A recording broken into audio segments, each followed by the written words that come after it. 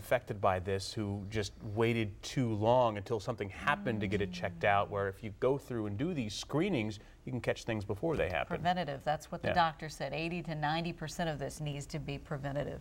But too many have been in our family. I mean, it's just, it's we've kind had of way, crazy. We've had way too many. Luckily, all of them have survived, and we are grateful for that. All right, 3-degree guarantee, not so great. We thought it would be a little bit cooler today. We went 62, I believe, and it was 68. But, you know, all is not lost here. It's good news for the February charity. By the way, we're going to go 58 for tomorrow. Dreams for kids, though. Get another check from us. That's good. Okay, live look outside. It's our live Michael and Son weather cam. We're down to 50, which is, I mean, I say down to 50 because, yeah, we've fallen from 68 to 50, but that's still above our average high for the day. Winds northeasterly at about 8. So bus stop temperatures, chilly, 36 to 48, but dry. And we're talking about some clouds coming in tomorrow, but don't leave your sunglasses at home. Not as warm Tuesday with some afternoon clouds. Some showers Tuesday night and Wednesday.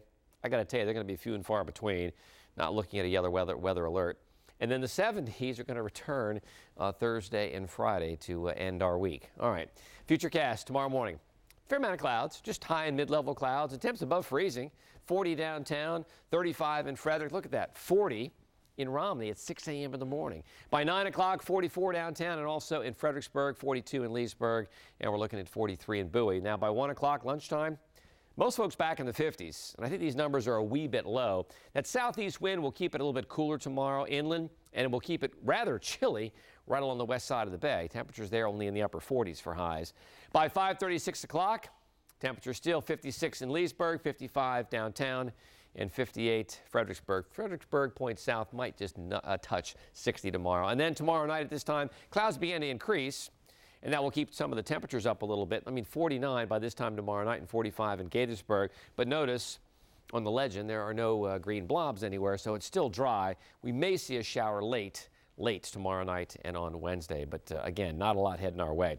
So on the day planner then, 40 to start, 44 by 9 o'clock, 50 by 11 o'clock, and 54 by 1 o'clock with some clouds rolling in. But again, just high and mid-level clouds. We'll throw a shower in Wednesday, not a huge deal. Back to 66, 70 on Thursday. A shower possible late or at night. Friday, a lot of clouds, but still 72. And then showers on Saturday. Probably our best chance for showers as a cold front approaches. And then maybe a little reality check here. Not extreme reality check, but back to 53 on Sunday and back to 49 with sunshine on Monday. Thank you, Topper. March 1st, the fire chief in Prince George's County is retiring again. Mark Bashur was pulled out of retirement to lead the county's fire department. In a story you'll see only on 9 tonight, the chief opens up to our Stephanie Ramirez about his hopes for the future. And he also talks about one of the darkest days in department history, the day a firefighter was shot and killed just doing his job. It was a delicate time. It was absolutely a crisis, even with Skillet having been shot and with Swain being shot and with all that going on. We've got 900,000 people that are expecting us to answer calls. So one of the most difficult things was telling people, allowing them to grieve, but also telling them, you know what, we need to focus on our mission. And our mission is to answer these calls. Says retiring Prince George's County Fire Department Chief Mark Bayshore, who's been with the department for over 35 years, chief for more than 6.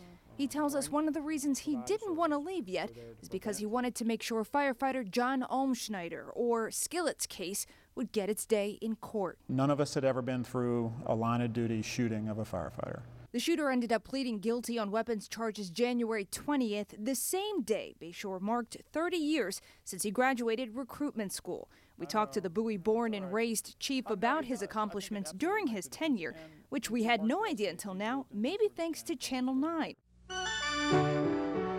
He was a weather department intern who met an employee named Rich Adams. He was a lifetime member at Bethesda Chevy Chase Rescue Squad in Montgomery County. And Rich was the one who convinced me to join the fire department. That was at 16. It wasn't all smooth since then, but today the chief is credited for things like doubling the number of stations and establishing the Adopt a Neighborhood program. He's the county's second largest serving fire chief, overseeing the nation's largest paid and volunteer department.